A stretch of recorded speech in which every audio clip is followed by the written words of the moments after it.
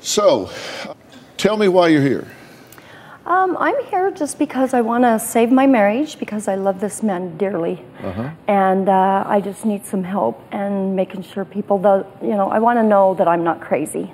And you are the only doctor I completely trust.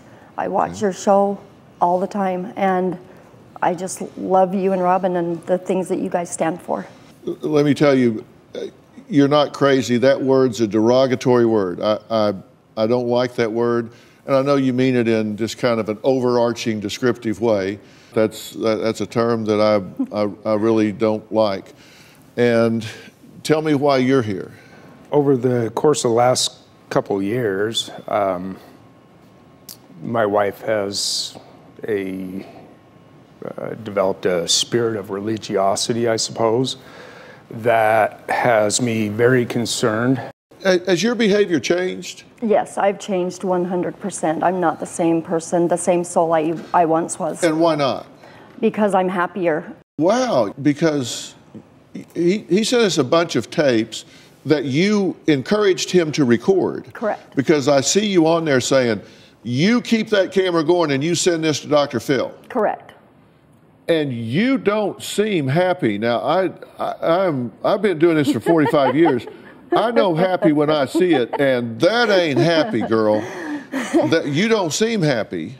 I'm not happy because I have been experiencing so many things the last couple of years on my own spiritually, and I don't go to church, I don't know the Bible, I don't know all this stuff. My husband does, and so I go to him, and I try to have somebody, because I've never really had anyone to talk to.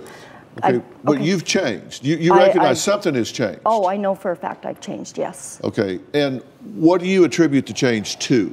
God and Jesus and myself. Okay, and God and Jesus changed you in what way? They've come inside you? What's your connection to God and Jesus that happened within the last 2 years? At first, I thought it was basically just my own voices, my own mind. But my mind is not this smart. So all of a sudden, I start hearing these things, and I've actually allowed them to take over my body. I've surrendered to them. How do you know it's God talking to you? When you hear your father's voice, but it's not really a voice, you know the difference. And I asked him the same thing. I said, would you be able to know your father's voice, your real father, if he was to call you up on the phone, or would you know if it's an imposter? You learn. I've learned to know if it's God, if it's Jesus, if it's the Holy Spirit, if it's my grandmother, people that have passed recently. I know when they're there. And you say that you have visions. I wouldn't say visions. You did say visions. Oh, okay. Sorry.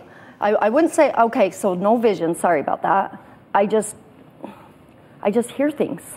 I just hear things that I would not normally. You said you have visions of God and angels, and that you hear a voice in your head. I think in one of the tapes that we heard early on, you were saying that you were God.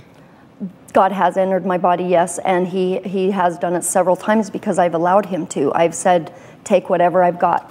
So when you're trying to talk to a loved one about all this stuff and he will not listen, he doesn't call me a liar, but he basically says, well, I don't believe that, I don't believe that. So when you're trying to talk to a loved one and you can't even get a message across and them just believe you, okay, but is he not entitled to his opinion? He is very entitled, but am I not entitled to be able to say what I need to say with the same respect that I am supposed to give him?